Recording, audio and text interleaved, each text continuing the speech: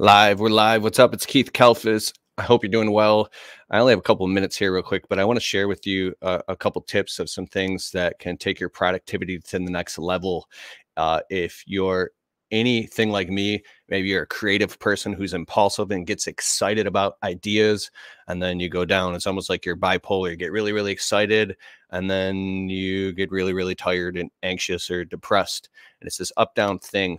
Have you ever seen how the like the circus guy and the lion tamer, he has the stool with the chair, and he has this chair has like, four legs on it.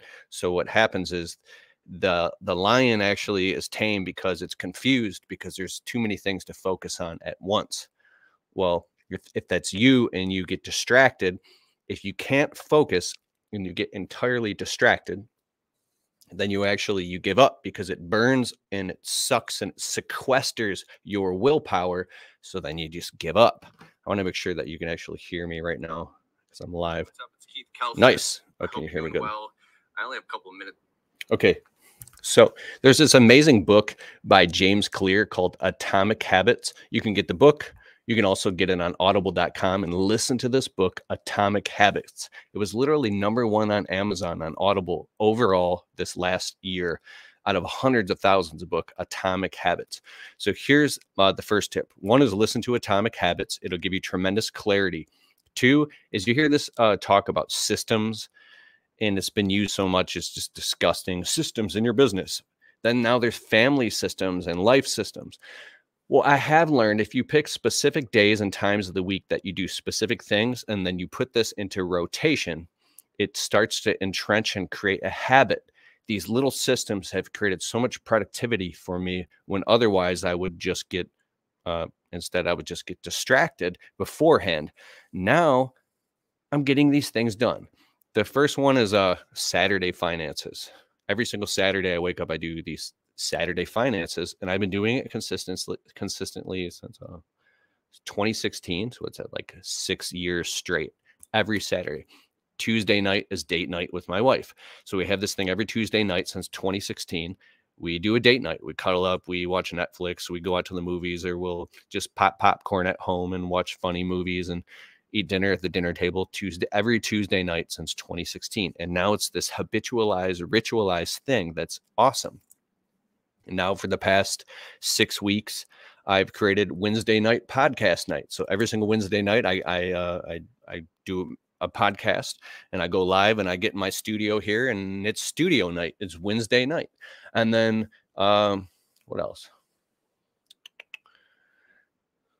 Every Sunday morning, I'm like listening to Joyce Meyer, doing a Bible study, stuff like that. So find things that you do that you can put in your calendar. And then you might get upset and be like, well, that's too rigid. I like to be in a flow state and do what I feel when I feel like it. If everything is overly scheduled too much, then you feel like it constricts and it pulls the life out of what you want to do. Although that's partially true, I want to talk about opposite ends of the spectrum here. There's this thing called like masculine, feminine, or yin yang. There's different types of consciousness. Feminine would be the river, and masculine would be the river banks, right? So if you're a person who has a lot of flow and there's so much flow, or say feminine energy, that there's not enough structure to contain it, and you can't get the thing to go anywhere because you're stuck in idea mode or like too much creativity and flow, but not enough structure, implement a little bit of structure into there. If you have too much structure and too much rigidity, or they would say like too much or hyper polarized on masculine energy, they would call it. It's almost like everything is grids and cells and structure and over just pure data, and there's no flow in there. Add some flow in there, some impulsiveness, and pay attention to this stuff and become introspective and jump outside and objectify and look at it and be like, are you overly rigid, or are you way too overly in flow and there's no structure at all?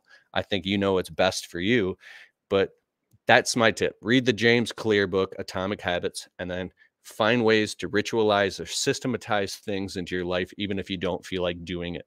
Maybe you want to wake up every single morning and work out for 15 minutes. I have this thing where I walk my dogs every single Monday for the past 5 years. Sometimes I walk my dogs like 5 times a week, but at least every single Monday, and the dogs know too, it's a ritual. Monday is dog walking day. Walk around the block. just like you have a day that you take out your garbage. Think about how the sun goes up and down and how we have clocks and everything is systematized around us, but we let ourselves off of the hook and we don't have any systems. I'm incredibly ADD and it's hard for me to focus. I'm all over the place. And these little systems and reading books like Atomic Habits has helped me so much. So check out that book. I hope that serves you. And I'm about to go get dinner with my wife. I'm so hungry. I haven't eaten all day. I'm like, need some food, man. So throw in the comments below if there's any books on productivity here. When you have structure and boundaries and you have a calendar and you've systematized things, it actually opens up and creates a lot more freedom in your life because it allows you to get a lot of things done. I live and die and breathe by my Google Calendar. If it's not on the calendar, it's not going to happen. I'm pulling up Google Calendar right now. My wife is synced on one of my calendars.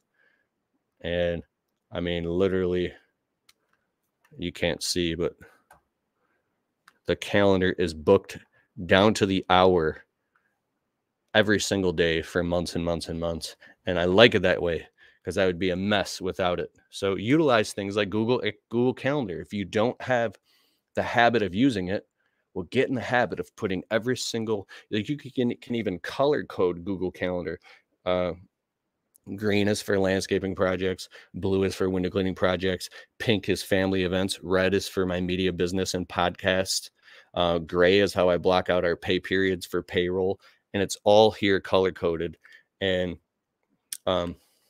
stuff like that, you can organize your time and get way more productive. Okay, read Atomic Habits. Check out the book by James Clear. And then there's another book by, I think it's Greg McKeown. Is that the right? The book is called Essentialism. If you read Essentialism and Atomic Habits, those books will change your life. Those books are incredible. They're so amazing, especially Atomic Habits and Essentialism. Okay, I hope you have a great evening, and I hope you're crushing it. And I wish you all the best of success. Oh, Built to Sell. That's good. The Compound Effect by Darren Hardy. The 80-20 principle. Read all those. If you're trying to hyper systematize your business and you like this stuff, check out Dan Sullivan, Strategic Coach, the Strategic Coach, and his podcast. And Gino Wickman has 3 books called Traction, Rocket Fuel, and Get a Grip. Those books are like a kick in the stomach. All right. Have a good evening. And I just got off of my podcast. I was on the Marketing Mindset podcast about 15 minutes ago. And then I did my podcast, the Untrapped podcast, new episodes every single Monday. All right, guys. Have a good evening.